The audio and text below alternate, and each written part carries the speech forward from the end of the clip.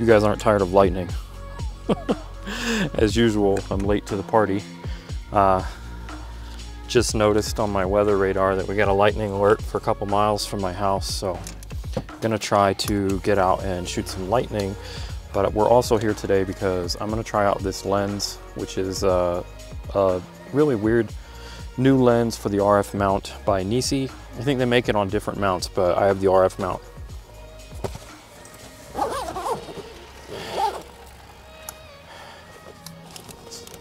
Not sponsored, by the way. They just happened to send it to me, and there just happens to be a bunch of people driving by right now. Anyways, yeah, NiSi just asked me if I wanted to try out their lens, and I said sure, because there's just not a whole lot of third-party options for the RF system. And this one does something unique that other lenses don't do. So despite some of its potential negatives, this could be a unique selling point for it, and I'm gonna try it out.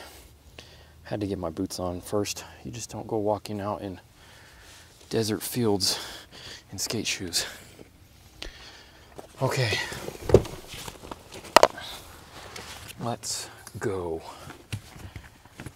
So I'm back at one of my local spots that you guys have probably seen me, it's gonna get loud, come to a lot, and that's La Capilla, which is this little historical landmark overlooking Silver City. And whoops, my tripod just bumped a rock. What I want is lightning over La Capilla, but I want it, whoa, sorry. I want it in a different way than I usually get it. So I'm gonna try for a different composition. You know, you gotta mix things up when you live in a small town. Okay, I'm gonna set you guys down. Okay, so that is La Capilla right there. That is Silver City. And there's lightning just over there. So I wanna get set up and see if I can catch it.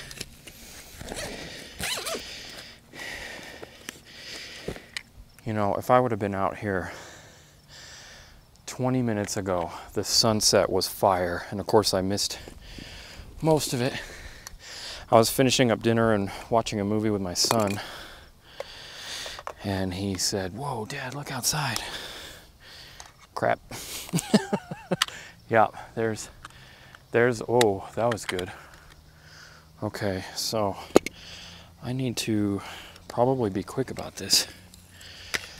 So first off, this is going to be like a run and gun out in the field first look at this NiSi 15mm f4 lens. That's it right there. So no B-roll on this one. I want to get this going quickly. So we are getting some good lightning.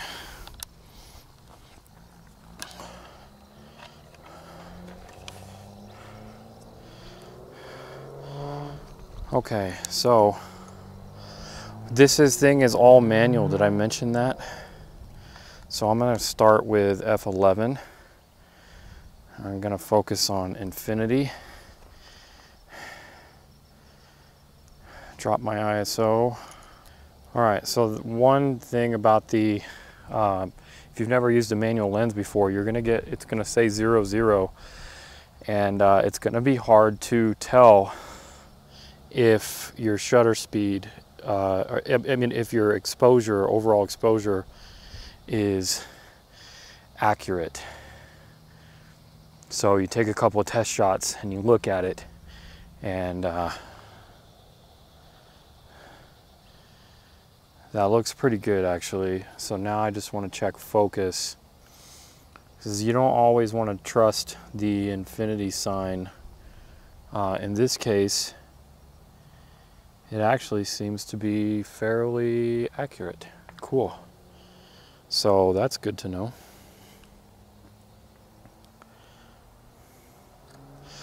This 14 is going to be too wide.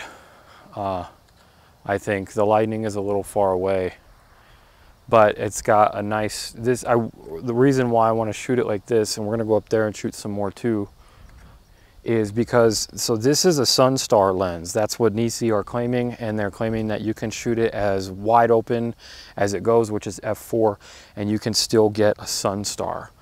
I think that's very interesting. I also think that while I'm talking, I'm gonna go ahead and set up another shot. So normally, if you guys know how to do Sunstars, if you don't, I have videos how to do it, but it's real simple. You just stop your aperture down, and the blades of the aperture will cause the points of light to make a star looking thing. And the star looking thing, the coolness of the star looking thing depends on the aperture blades. I think they said this one has, whoa, please tell me I got that. Uno momento, por favor. I have got to check. I didn't get that one. Oh, yes, I did. Yes, I did. I got it. Wow. Wow. Okay. Okay.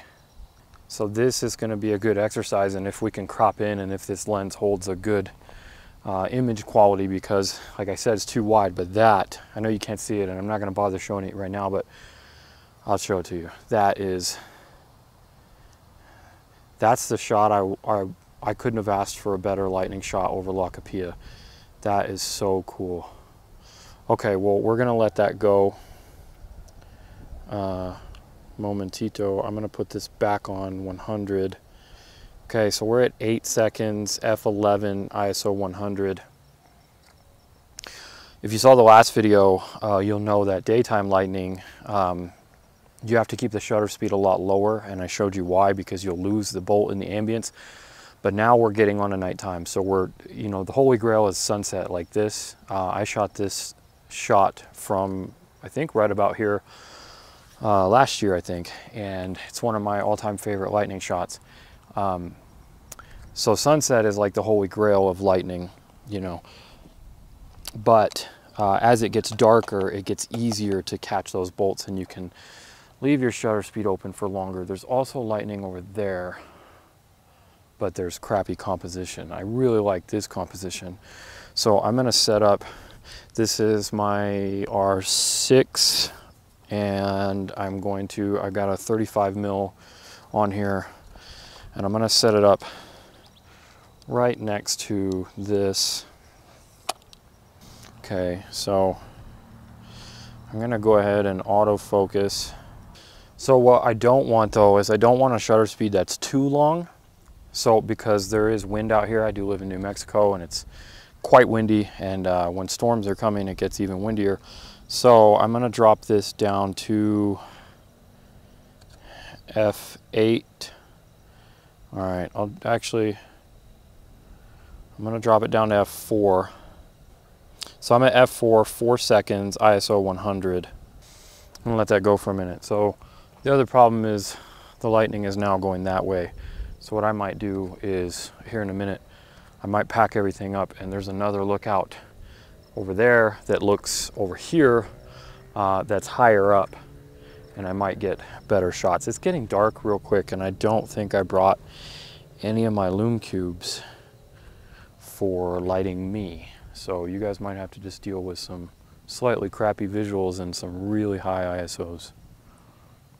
But I can't believe that within, you know, like less than a minute of setting this up, I already, double whoops, I already got the shot that I was hoping for.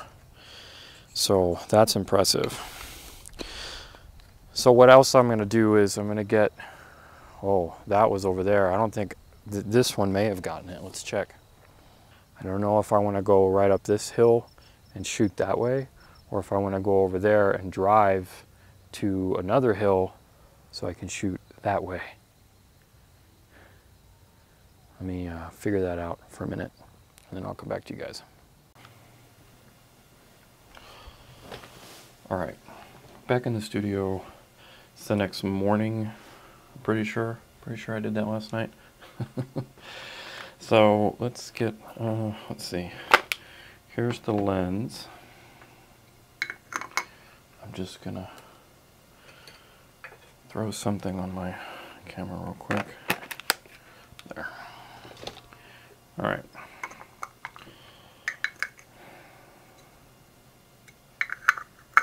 There we go.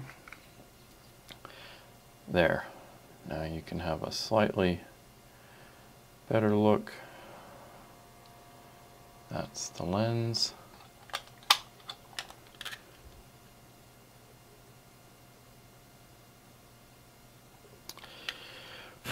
Not a whole lot going on with this lens. So let's talk about it real quick, and then I want to show you a couple images. A couple things that I didn't mention, or I don't know what I mentioned in the last part of the video because I was out shooting lightning. So all metal construction, it's actually quite heavy. So that is pretty shocking, like, because it's really small, but it's quite heavy, and that surprises me for its size. So a couple of things that I like about it. That's a little bit tight. Metal ring, or some kind of, yep, that's metal. This is one of, I think, probably redeeming or saving cases about it, whatever you want to say. The element is not bulbous, so well, the element actually is bulbous, but it can still take a regular filter thread, so you can mount regular ND filters and do your long exposures and your circular polarizers and all of that good stuff. That is a really big help because, you know, like on the 14 mils, like on my Samyang and stuff like that, you can't do that without great expense and like great ridiculousness, you know, either the massive filters or the ones in the back, and I don't want to mess with any of those. So having this be able to take filters is really nice. I mentioned that it's all manual, so I don't know if you can hear this. Let me.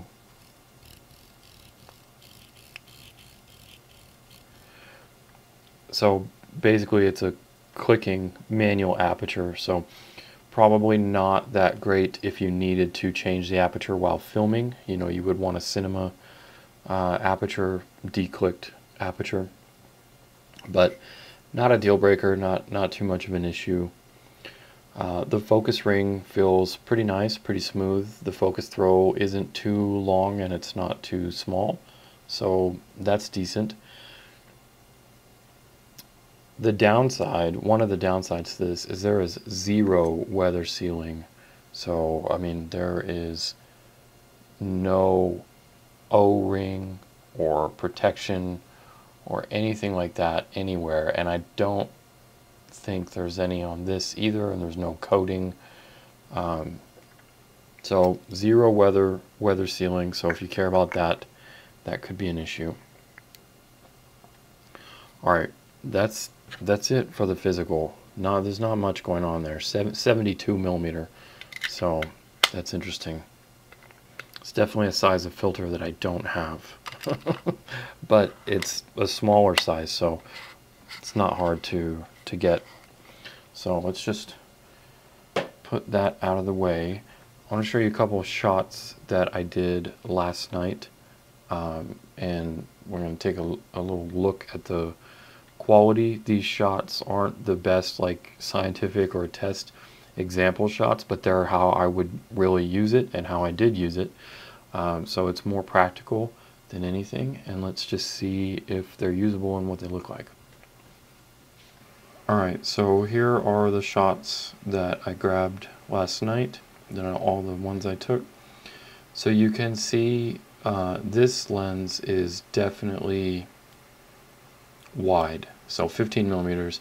In my case, it was a little too wide for what I wanted. It's not to say that it's too wide of a lens, because there's plenty of times that I need the wide, but for this shot in particular, having to get that lightning, It's going to work out in our favor though. So here is, you can see these images were taken side by side, like seconds apart, like 1 second apart actually. So this one has the lightning that we're interested in. This was the raw image. So you can see that I'm underexposed by a couple of stops, but you can see the heavy vignetting in there. So let's just open this up. That's not the end of the world.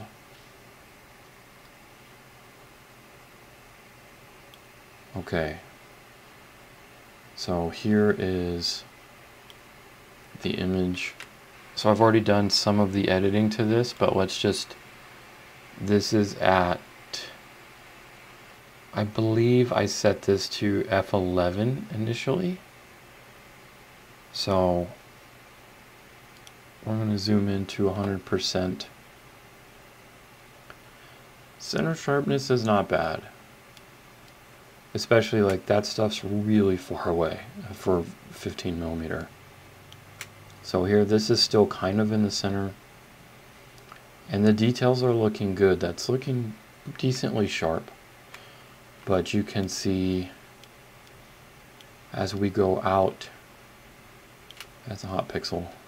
It's not from the lens. Here you can see everything getting a little bit mushy there in the very corners. Again, that's underexposed as well.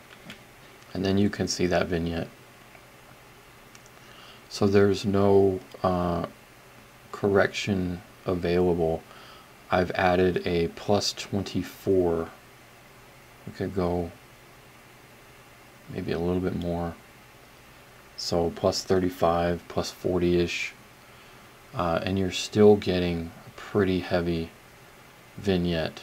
But so that was before and after the vignette correction. I mean, I would say that vignette's a good 2 or 3 stops easy.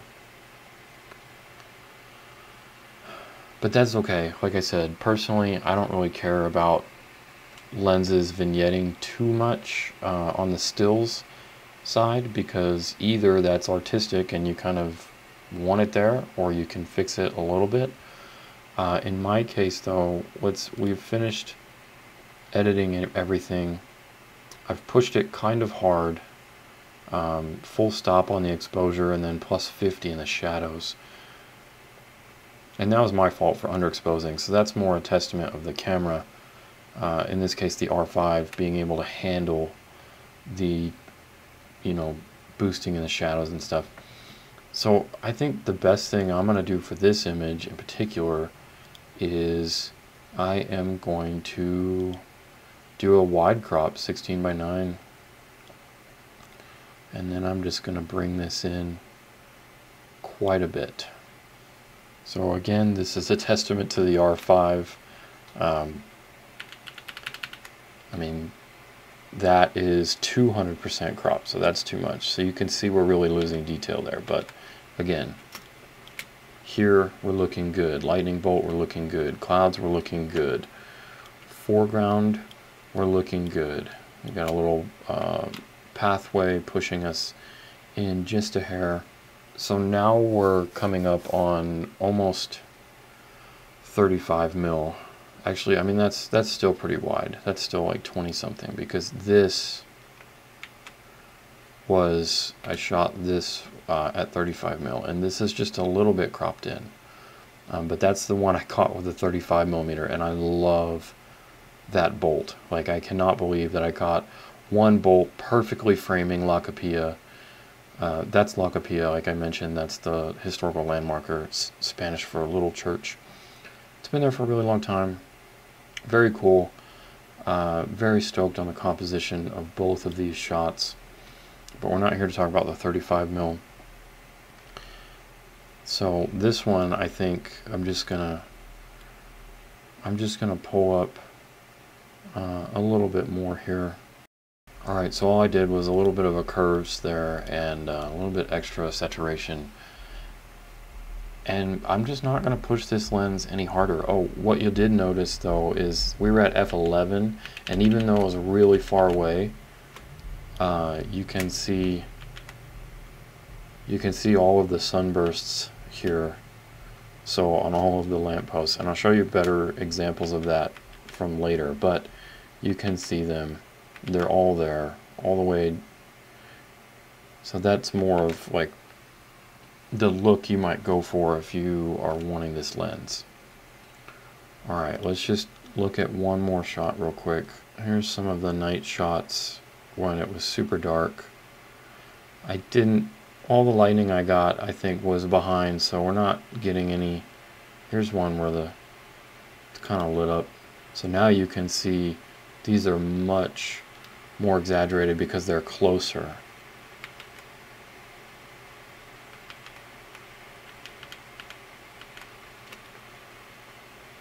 So now we're just cropped into 50% here, and this is looking pretty good. So when you're using the wide angle and things are not too far away, and this is just physics and this is just common sense for shooting with a wide angle, some of these highlights are pretty bright, but slightly recoverable. I'm impressed. Again, that's the R5. So just tweaking on that just a little bit. If we zoom all the way out, we can see that vignetting again. In this case, it's an astro shot, it's a nighttime shot. I don't really need to correct it because there's no stars, there's nothing going on. I'm going to crop in anyways. This isn't a usable image, or this isn't an image that I would personally do anything with because there's nothing interesting happening. It's underexposed, there's no lightning. I'm just going to crop this house out and this crappy foreground stuff.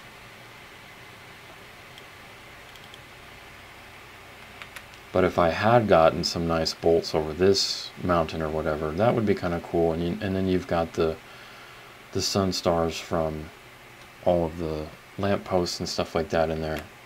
But if we go back to this image, I mean, this is an image that I would definitely use, and I would definitely post, and I will post it. And you know, I mean, that I would even print that if it were. It's debatable if it's print worthy in terms of what I feel like I want to print, but you know, that's subjective. But in terms of image quality, I think it'll hold up just fine to a decent sized print. All right, so there it is. That's this NiSi 15mm f4 manual lens in a nutshell. That was just kind of my first real world time out with it, an example of, you know, how you would use it. I think that it definitely has some downsides, and it's obviously not the sharpest tool in the shed, but for the price, it's certainly usable. It's one of the great things about it is the size, if not the weight, definitely the size. Being able to fit this in the bag, if you know you're going to be like out in town somewhere, or you know, somewhere with lights at nighttime and you want to do those cool sun star effect, if you want it, it's a very niche lens. This NiSi lens is niche. All right, I'm done. Anyways, you get what I'm trying to say. There's certain things that you might want this lens for, and that's kind of about it. You know, I wouldn't be using this as my main go-to wide-angle lens, but on those occasions where I want something a little bit different, and I don't want to have to stop down all the way, you know, something like that, getting those sun stars, this can be interesting. And if you're just looking for something to get into the super wide angle, then, you know, the budget friendliness aspect of this being under $600, I don't know how much it is for other systems, but for the RF system, the Canon mirrorless system, I'm pretty sure that Amazon has it right now for $579. So the being able to do the sun star wide open is pretty cool, and the being able to have a 15mm with filter thread available is also really great. So the downsides of, you know, the image quality, like I said, it falls off pretty bad around the edges, but it's pretty decent in the center. And for me, it's not a deal breaker. If I had this lens as a professional, I could still use it. I can still pump out images that clients would be happy with, or that would be printable or whatever. So there's nothing horrible, and I haven't obviously done any scientific or super deep dive tests of it. I just went out and used it, and those are my thoughts after having used it. All right, tea is gone. Second breakfast time. I'm starving. If you have any questions about the lens that I didn't go over, or you want to know, or how I got the shots, or whatever that I didn't talk about, leave those in the comments below, and I will definitely answer them. Hit that like button for me, because that's the best thing you do for my channel, and I really appreciate it. So thanks for watching, and I will see you in the next one.